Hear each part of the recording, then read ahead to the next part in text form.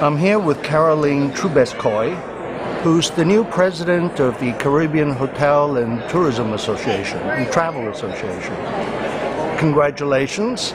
Everybody seems to be so happy that you're on board. And having our little chat during breakfast, I thought we'd catch up so you can share what we talked about, your plans, your ideas with our audience. Certainly. Well, first of all, I'm a citizen of St. Lucia and have been involved in marketing the destination in St. Lucia for over 30 years. For mostly, however, I do consider myself a citizen of the Caribbean. And with my work in St. Lucia as president of the St. Lucia Hotel and Tourism Association, I saw the potential what can happen when all the islands and countries of the Caribbean come together under one umbrella as one group to tackle some of the issues that concern us as a region. There are quite a few. I wish there weren't that many, but from our high cost of operations to the high cost of our airlift, the lack of airlift, our issues with intra-regional travel. I mean, we would all like to visit each other a lot more if we had better airline connections in between the islands. With issues of taxation generally, issues of sustainability, and above all, the great opportunity if we work together to come up with human resource training programs and also entrepreneurship programs to ensure that the benefits of tourism really reach all of our communities. Several of these that you mentioned are already in motion, aren't they? They are on a island by island basis, and also at the moment you will see that our public sector partner, the Caribbean Tourism Organization, runs their own programs, and the Caribbean Hotel and Tourism Association also has their own programs. So with some of these issues, it really makes sense that the public and private sector combine their efforts to be even more effective.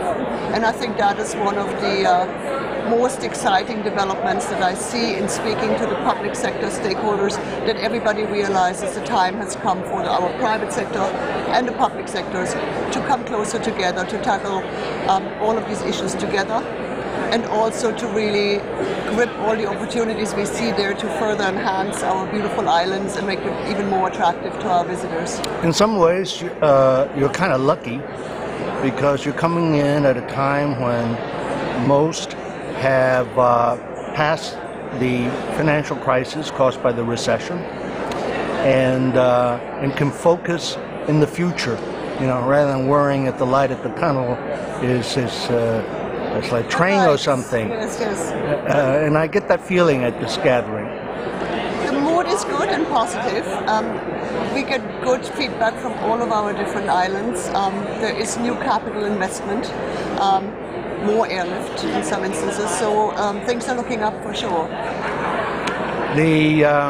Speaking of St. Lucia a little bit and about your properties, could you tell us, you and your husband?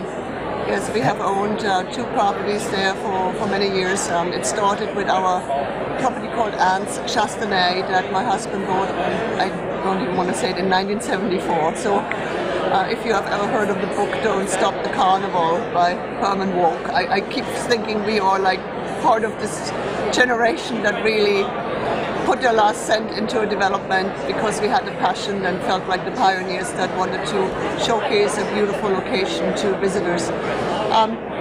Anse Chastanet to this date is really a very authentic Caribbean experience. We have practiced sustainability there long before it became almost like a fashionable term.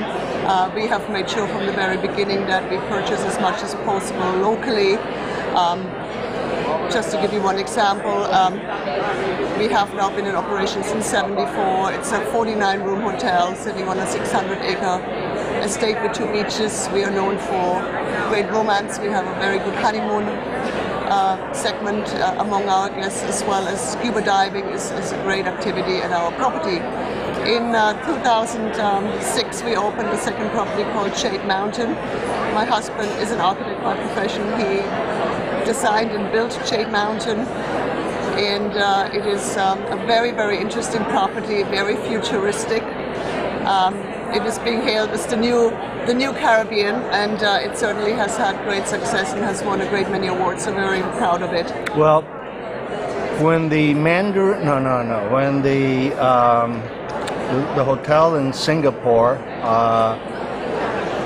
the Marina Sands, opened with its classic pool up on the top floor, that Photoshop was all over the world. But I'm surprised at Jade Mountain because it is totally amazing what your husband did. Absolutely. Yeah, in the mountains, and tiered with over 25 infinity pools. Yeah, it's an amazing work, architectural piece, especially the structure, of course, that you have these infinity pools suspended in the air.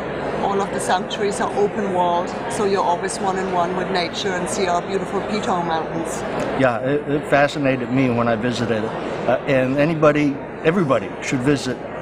Look at the shots at jademountain.com. That's very kind of you. And also the Anse Chastanet, which is ANSECHASTANET.com. And if I recall, at least during my visit, we arrived by a boat. You can come both by car and boat, but it's really nice to arrive by boat. Also, we have a private helipad, so of course it's very James Bond-ish to ride by helicopter. Thank you so much. Thank you so much.